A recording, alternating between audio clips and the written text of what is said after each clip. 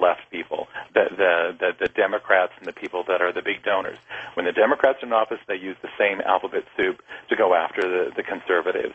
And so, yes, there has been left and right politicians in all these countries in South America as well as South Africa. There's been extreme left and extreme right, and the same thing that's going on in Europe and various other places. I think you have to look at survival. And if you're in a society, and Chile is not that, Chile has some problems and issues with it. I mean, they have a lot of earthquakes, they have volcanoes, they have some issues and things that are natural disasters. Granted, I'm predicting only 10% of the people that die in the world will die of natural disasters, but that's still 10%. That's one bullet in a 10-chamber revolver playing Russian roulette.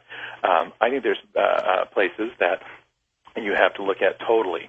If you don't think there's going to be any earth changes, et cetera, that's not a problem. Retiring. There are various different ways to get into some countries. Ecuador, by the way, is one of the easiest countries to get into right now. That's in my top 5. But there are countries that are more difficult. But it depends on your age. It depends on your finances. There's a lot of variables there. Paraguay is a military dictatorship. Uruguay isn't. Argentina isn't, Chile isn't, Ecuador isn't, Brazil isn't. Most of the southern countries don't have military dictatorship, but Paraguay certainly is. Most of all the countries in South America have a higher standard of living than the United States. In the United States, the vast majority of people are in debt up to their eyeballs. The country in which I live, and similar to Peru, people own their own homes. I mean, we're talking all of them. The country in which I live, less than 3% of all the homes in the whole entire country have a mortgage on them. That means when you buy a home, you pay cash for it. You pay cash for everything. The country that I live in South America, it's all cash. So all those people concerned about those economic, from a Christian standpoint of view, people say mark of the beast or those tracking and tracing, RFID sort of things, that is not going to be the problem that it is going to be in most other countries in the world. The people don't have a concept except the United States if you've never left the United States. Here's a good example that has actually lived and was raised in another country and been to the United States. Brazil, Argentina, all these countries have pros and cons. I can't take the time to get into all of them. They all have their different economic things. The United States have almost twice the unemployment that Argentina has, okay, as an example. So the economic indicators are completely different.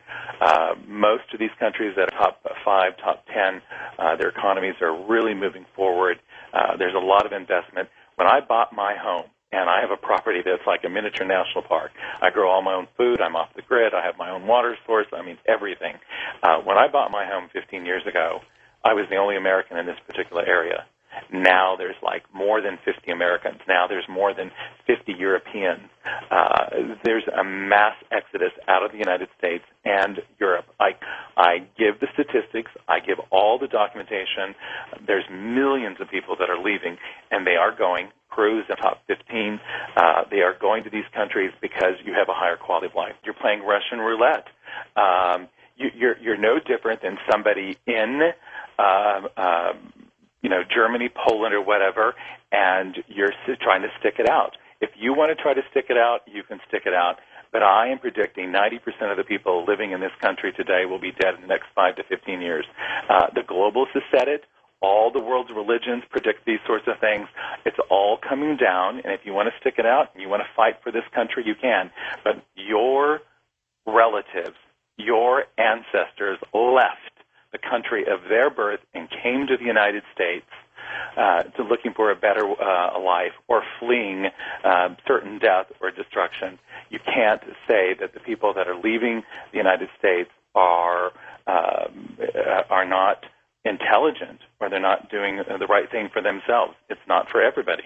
But go ahead. You stick it out here and you see what happens. Brazil has a different way of looking at life, and Brazil is in the top 5 for sure. But these countries are richer than Americans. This is a facade that we have here. You know what's happened to the housing market. 25% of every home in the United States, people owe more on it than what they could get if they sold it today. They don't own that home. The bank does. And the bank owns their cars, and because their credit card debt, if they sold everything they had, they would end up with either negative or very, very little, maybe the clothes on their back. In these other countries, everybody owns their home. They own their car.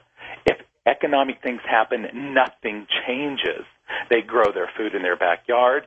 They're self-sufficient. It's not going to be as devastating as the people here in this country that will have absolutely nothing when the economic doo-doo hits the fan.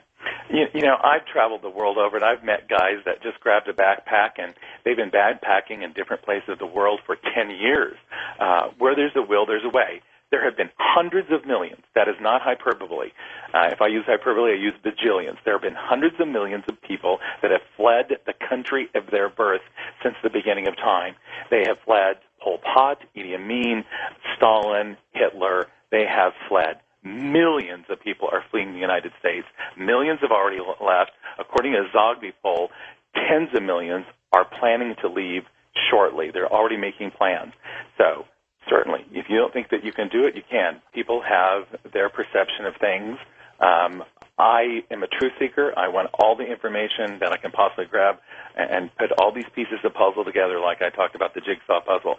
When you start putting the pieces of the puzzle together, you're going to see the handwriting on the wall in this country, and you're going to want at least an option, whether it's nuclear war, whether it's disease and pandemics, whether it's famine, starvation, hyperinflation, economic disaster, ruthless governments, whether it's a fascist, right-wing Hitler-type takeover or a communist Stalinist takeover of this country or a military dictatorship, if it's natural disasters, global climate change, whatever, there's places that you can go that's going to survive. And statistically, the stats don't lie, that the people that have done it just tell me incredible, say it's the best thing they've ever done. The FEMA camps, I mean, I'm not going to pick on the United States government per se, but I think that they're prepared. I mean, I think most people have seen the pictures of the millions of coffins they have ready, the body bags. I mean, they're preparing for something. And they create these laws in order to control more American people. I still believe the average American does not know that they're the frog in cold water and they think they're okay and they're now boiling. They're going to be dinner here shortly. It's boiling. They think they're in a hot tub in Vegas. They're not. The massive deception is there. As far as a home, 15 years ago, you could have bought a brand new 3-bedroom, 2-bath, really nice home for probably about $20,000 US where I live. Okay, I live in an expat area, very, very first world, high quality sort of area. But you just have no idea what it's like to buy tomatoes for 10 cents a pound and come back to the United States and buy them for $2 a pound. There's a lot of variables that are going on. Now, there's inflation. There's a lot of things that are changing economies and countries and stuff. But the quality of living and the cost of living I address big time on the website, so you can look at each individual country and what the cost of things are. Certainly, if you went to Switzerland, if you went to Norway, if you went to Italy, you're going to be paying more than you do in the United States. But there are countries that the cheapest viable countries, the best value for your money countries, every place isn't going to be exactly the same. You will see it's not going to be equal everywhere. That is just fact. You can be a Protestant, a Catholic, a New Ager. You can believe in anything, and nobody's going to harm you. Have you gone to the Caribbean? Have you gone to Hawaii? It's no different.